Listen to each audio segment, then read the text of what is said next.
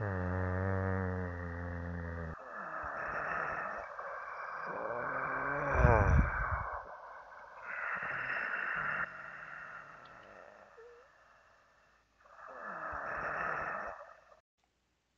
we go, a true blockhead.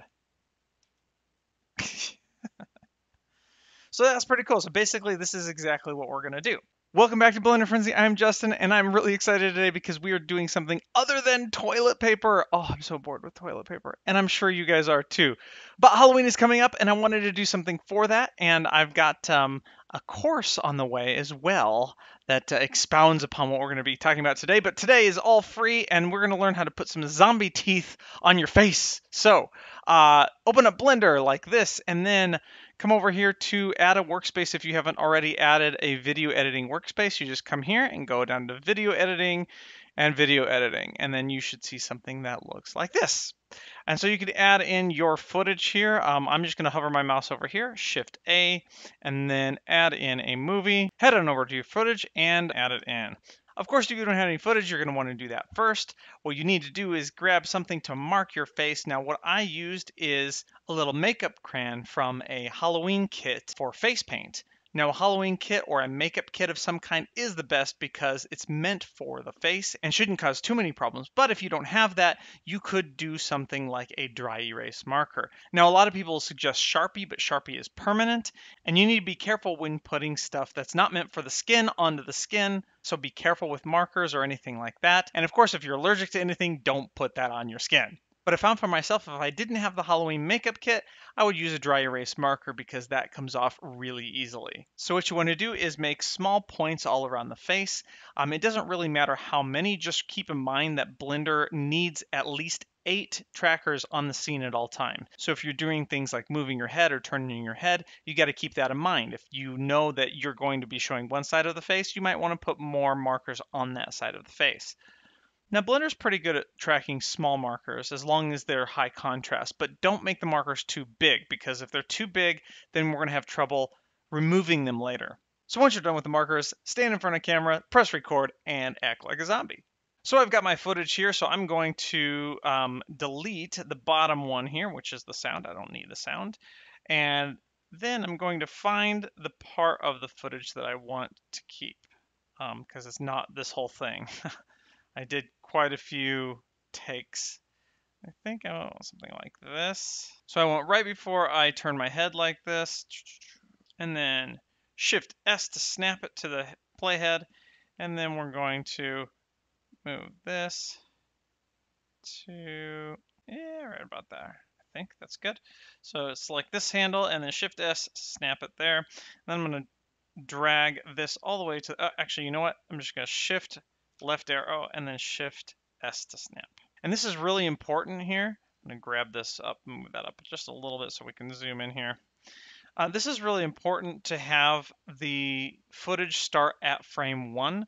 You'll run into problems with your tracking. Since we're going to be exporting an image sequence, it's going to start at frame 1, and then it will label them 1 to however many we have, which in this case is 7 seconds and 28 frames, which we can change that if we do Control T. You can also go to View and then Show Seconds, Control T, it's a toggle. So 238 frames, which by the way, I'm going to hover my mouse over here and Control End to make that the end frame. Now you can skip this step if you want to use the footage to actually track, but the reason I'm not doing that is because sometimes Blender actually adds frames into my footage for some reason. I have no idea why. So if you render out an image sequence in specific amount of frames, I think it avoids doing that. So, okay, so we have our footage here and ready. Let's go over to rendering and then press F12. And we see this, hopefully. If you don't see this, we're going to check a couple things. So first thing we want to do is come over to our output and down to post-processing. We want to make sure sequencer is checked. Now I'm going to uncheck compositor. It doesn't really matter in this situation because as long as sequencer is checked, it will override anything else. And then let's go to output. I'm going to do // basically, we have made a folder image sequence, a folder of zombie teeth background 01, and then that's another folder. And then inside that folder, we have ZT underscore background underscore 01, and then another underscore because we have file extensions checked, which we want, and then that's going to add our frames at the end plus the file extension. Now I'm going to uncheck overwrite. I'm going to make this a JPEG and 100%, and I'm going to save it, of course, and Control F12, and then it's going to render out all of our frames. Now I can pull this up here. You can see our frame range here. If you can't see this full frame range, hover your mouse over here and then just press home, and then that will make sure that frame range is in your view. So we're almost finished here. Okay, so we're done with that. Now let's go to motion tracking. If you don't have a motion tracking, just go to the plus, add workspace, VFX, and motion tracking. So you should see something that looks similar to this. I don't need the top parts right now. I'm just gonna pull that all the way up. What we want to do is open our clip. Just navigate to your image sequence folder. Again, zombie teeth background. And just make sure that you have it sorted by name. If this is sorted by a different, like date modified or size or whatever, it's gonna be out of order. So just make sure you sort by name, starting at 1. Press A, select all of them, and open clip. And there we go. Oh, and you know what? Actually, I forgot to do something. Let's go back to video editing, and I forgot that by default, Blender is set up to render color as filmic, which you want for realistic looking 3D objects. But since it's a video footage that we want to render, I actually want to change that to standard. I'm just going to re-render everything again. And the way you do that, let's go back to rendering. If you want to overwrite, of course, just check overwrite. See, right now, if I press Control F12, nothing's going to happen because everything is named the same and it's not going to overwrite anything. But if I check overwrite and then I Control F12, now it's going to overwrite everything. But we want that color space to be not filmic. We want it to be standard. So that's pretty fast there. So I'm going to do that. And then when we come over to motion tracking, I'm just going to go to clip and reload clip. Aha, there we go. Perfect. That's better. Okay, so we've got our frame range here. I'm going to scroll out. I'm going to move this up. This is going to be our graph area. And then this is going to be our timeline. Or I should say it is. It already is. Home and home. Oh, let's scroll back out there. Good. So we've got like 3 different timelines here. But I'm going to go ahead and go to the beginning, prefetch those frames. That'll load that into cache. Gonna save it here, save another iteration, and we are ready to go. So this tutorial is mostly about the workflow of how to do this kind of thing. I'm not going to go into too much detail on the camera tracking itself. I'll give you some tips, but there's plenty of tutorials out there for object tracking, which brings me to my first thing. The very first thing you want to do that I always forget, and I would have forgotten had I not just said object tracking, is come over to your track tab here, and under objects, you have a camera by default. That's what, if you start adding tracking markers, you're going to be doing camera motion. And that means the tracking markers stay still and your camera moves. But in this case, my camera is staying still and I am moving. And so that is an object. So we're going to add an object here, and I'm just going to rename this head. There we go. So we want this selected, not the camera. So this selected, and then we can start adding tracking points. So before I do that, let's look over here. We've got a track tab on this side as well. For moving heads, I found that the motion model, Affine, I have no idea how to pronounce that. And then keyframe are the best. I'm going to also click normalize here. And then all you have to do is find a marker and then control left click. And there we go. There's our first marker. And you can see over here, it is displayed in our track. If you don't have that open, just open that up. And then you want to make sure this is square because our track is square. So just kind of drag that down. Now this is a little bit too small, so I'm going to press S to scale, and we're going to scale that up a little bit, something like that. And then I'm going to go over here to clip display and turn on my search pattern. So we've got a search pattern. This is what Blender is going to use to search. And then we have what it's actually tracking in the smaller square. So with this resized and selected, I'm going to come over here and copy from track or active track. And then it gives our sizes here so that when we click the other ones, they will copy everything that we have here. Okay, so starting on frame 1, I'm going to press Control T to track. and see what it does. Okay, so we've got our first almost track, then it loses it at about 215 here. So I'm gonna, you can see it's kind of jittery. Yeah, I guess, you know what? I'm gonna have 215 be our end frame. So over your timeline, control end. So let's take a look at this. What I like to do is after I track the first one, I like to drag it backwards and watch this over here. You can also hover your mouse over here, press L to lock, and then scroll in. And then that just basically locks the footage to that tracker, so you don't have to keep moving your footage around. So just kind of watch it. And so it's really smooth all the way in the beginning, all the way until about right here, and where it starts jumping around. You can see that here in the footage, you can see that here, and you can also see the representation of it right here. This big motion here is our head turning, of course, so which is something good. That's what we want. But then this here is not what we want. So I'm going to go to the first frame before it starts doing all of the little crazy stuff. And then I'm just going to modify this just a bit. Now I don't want to move it necessarily, but I'm just going to maybe scale it up just a tad bit. And what that does is it's going to create a keyframe. And then because we have a match keyframe here, it's going to try to match that keyframe tracking forward. So I'm just going to press Control T and see how it does this time. And you can see it smooths all of that out. And now we have a nice smooth track there. Great. So go back to frame one, scroll out here, and move on to the next one. Now, I like to do these one at a time. You can do all of them at the same time if you want, but then when they get problems like that, if multiple have problems, you're going to have to do one by one anyway. So might as well take care of it one at a time. At least that's my philosophy. So that's the gist of camera tracking. I'm going to go ahead and speed this up so you're not bored watching me track every single marker, but I'll stop and explain a couple tips along the way. Actually, the first tip is that you can move the marker by clicking and dragging in this square. I actually don't see a lot of people doing that. They come out here and they press G to grab and they try to move it there, and that works well enough, but you have a lot more control and finesse if you move it here. So you can do this and then press Control T.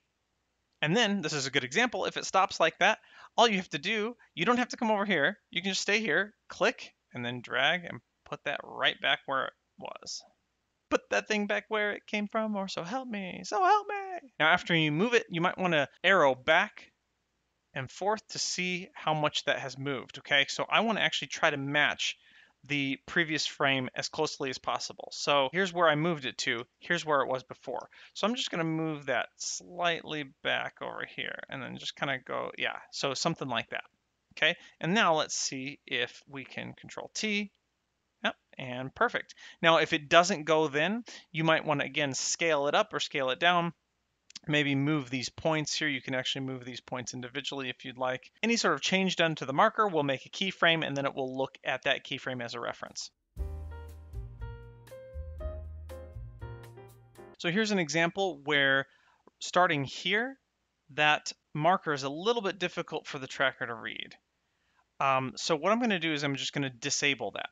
And you can just disable it by finding like kind of where you want it to stop. And I think about right here, it's blurry enough to where we can get rid of anything afterwards. So that's what this button here is for, clear track path. We've got clear tracks after or before. This one is after, and we just click that, and then it clears everything after the playhead. This button here does the same thing, except for it clears everything before the playhead. And now when we continue to play, it just stays there. If you don't want to see the disabled markers, then you can come up to clip display and then uncheck show disabled, and then it will still be there. And that's because it's selected. But if I deselect everything, or it's active, if you make something else active, then that disappears. But I like to actually see those, so I'm going to keep that on. And let's go to the next one. Now you can also track backwards. If I start down here and then I click this one, well, actually let's start all the way. Shift right arrow goes to the end, and then line this up, and Control Shift T will go backwards, and it does the exact same thing except for it goes backwards. Now you get a lot of jittering here for some reason. and that is not good at all. So we'll have to mess with that.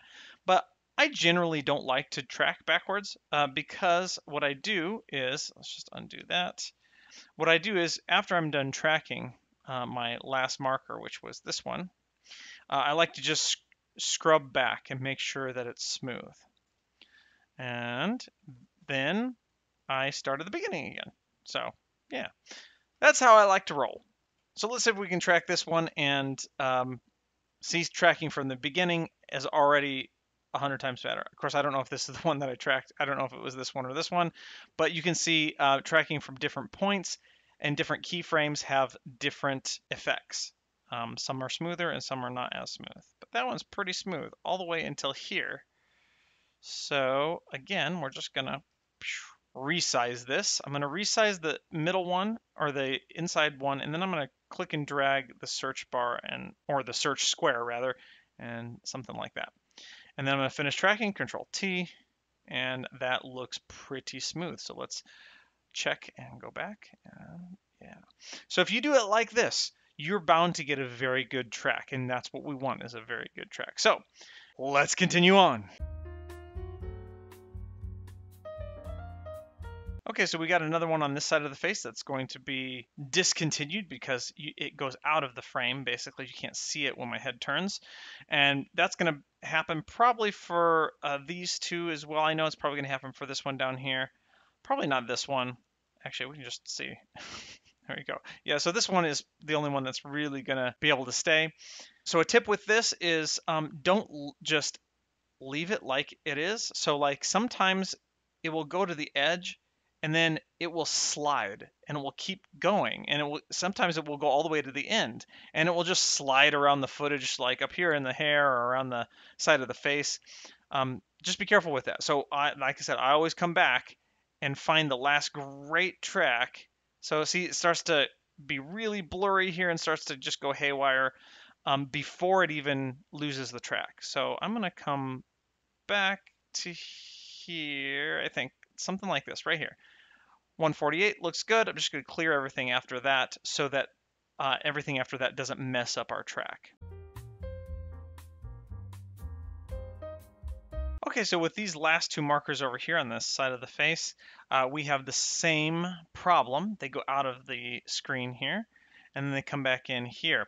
Now they are here in the beginning, and we can go ahead and try that.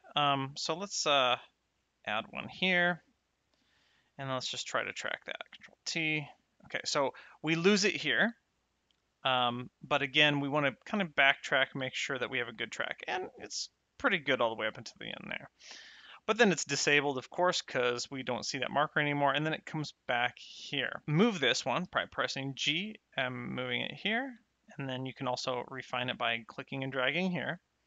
And then that makes a new keyframe, and then you can just press Control T and continue on.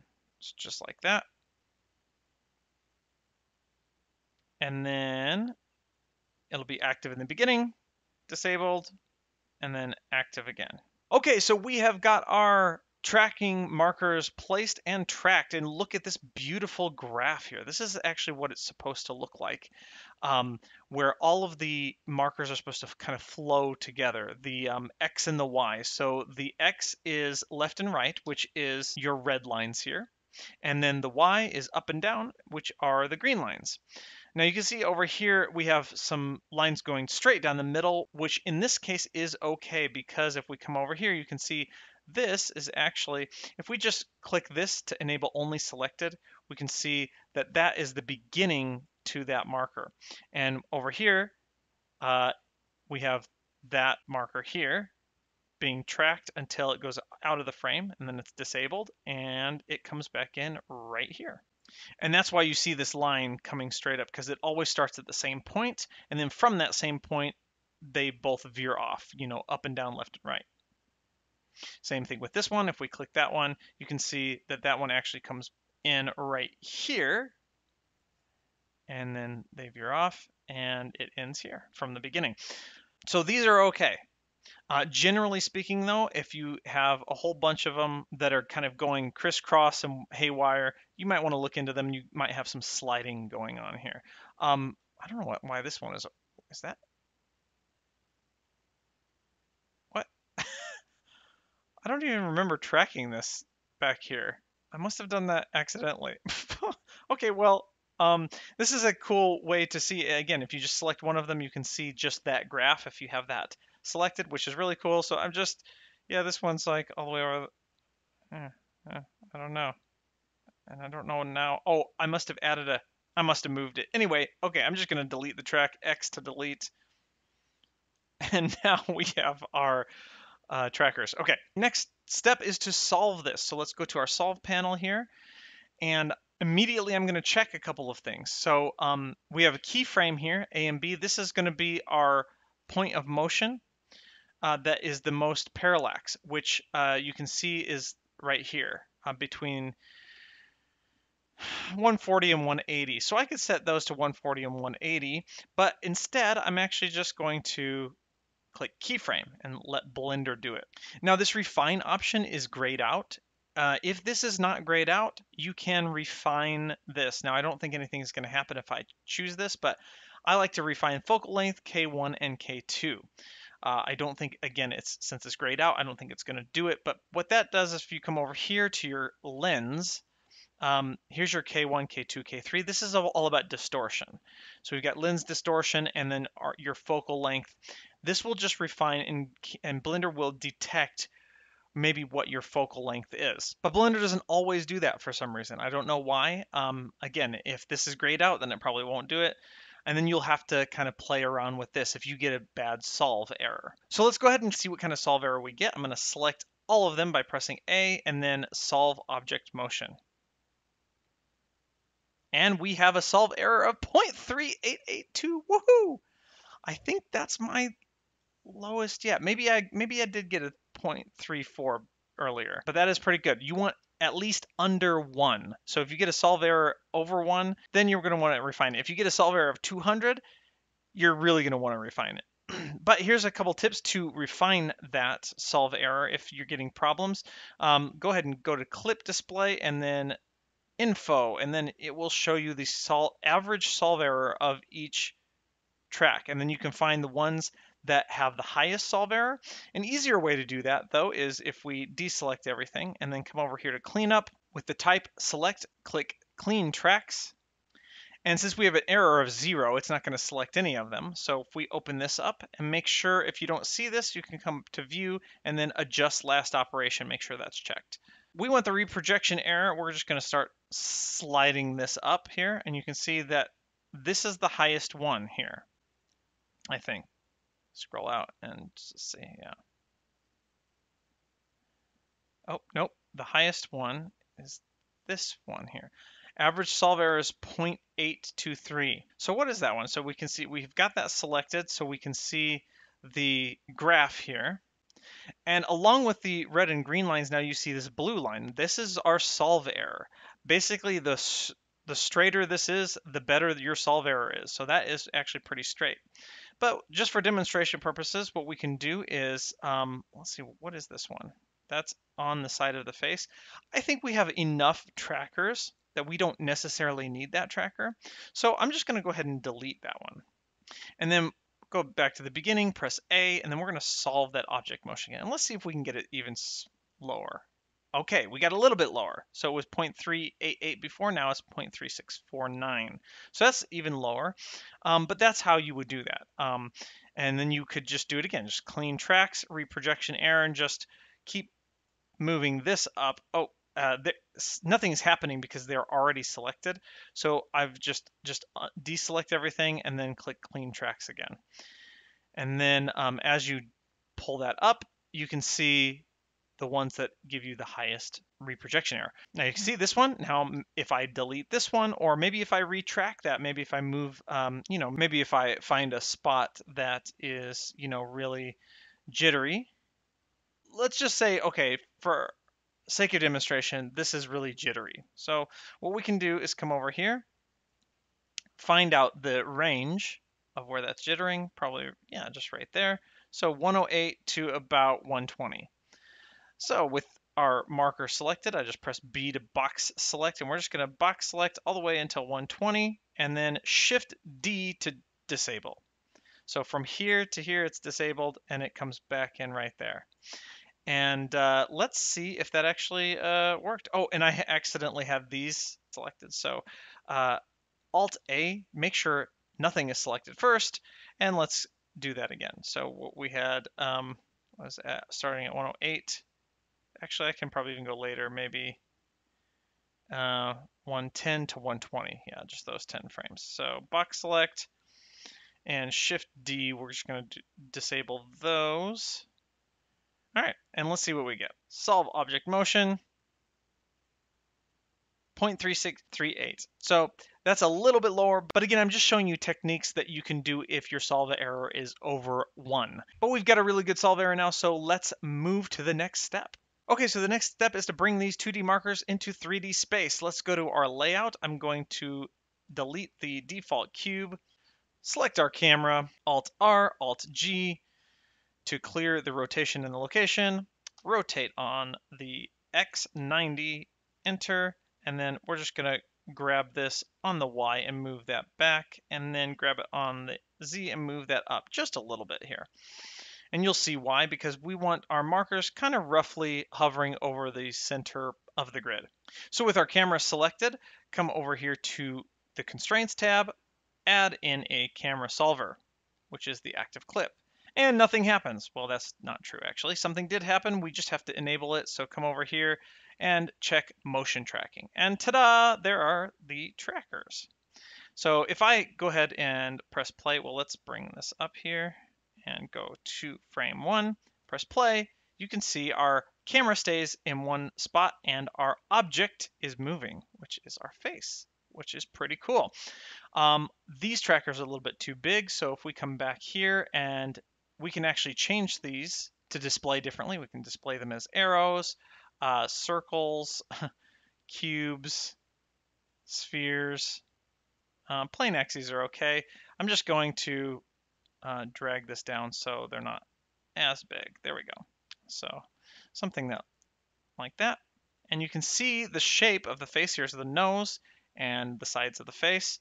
So that's pretty cool. So to see this on top of the footage, we need to go into our camera mode by pressing 0, and then with our camera selected, of course, go to the camera properties and check background images, open that up, add an image, which it's not really an image, it's a movie clip. So we're going to click movie clip and then choose our image sequence. Okay, so it's still a little bit transparent. We've got the alpha set to 0.5. I'm just going to crank that up.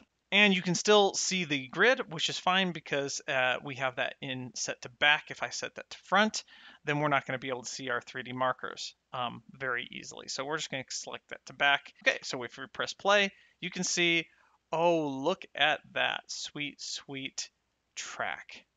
And that looks really good. So what you want to watch out for here, actually, the very first thing is if this doesn't line up, what you need to do, especially if you've checked refine here and it refined your focal length. Check your focal length here. It's 24 millimeters. So if we come over to our camera and we look at our focal length here, our focal length is 24 millimeters. So these need to match, okay? If they don't match, it's gonna be off. And I'll just show you that here. If we look at that, if I change the focal length here, you can see that throws that off. And it will still play the animation and track accordingly, but of course, it needs to be the correct focal length. Same thing for the camera and the sensor. We've got the sensor size 35 millimeters. Just make sure that matches your camera here, 35 millimeter sensor width. Okay, so once you get everything lined up, what you need to look for is any sort of jumping. So here, I don't think we have any. And again, that is because we used an image sequence instead of our footage, which again, Blender is adding extra frames in there with the footage for some reason. I have no idea why. Maybe it's just user error on my part. Who knows? But anyway, so we want to look at these and see if any of them are sliding around. Sometimes if you go back and forth between the frames, you'll see that the footage is moving, but the trackers are staying still, and then they catch up later, and that makes it a little bit janky. The very first thing you want to do is come back over here and adjust see if you can find where the problem lies in your graph and either disable them or retrack or delete the ones that are highest. All of the stuff that we've already done. But for now, we've got our track. So we want to add some deliciousness to this. So if I come over here and click this, Shift S, cursor to selected, and then we're going to add in a cube. And we're going to scale that cube down. But this is just for demonstration purposes here. You can see that doesn't do anything. Back to frame one with our cube selected, come over to the constraints, add object constraint, and instead of camera solver, we're going to add an object solver. And then we're just going to select our head for our object and our camera as the camera.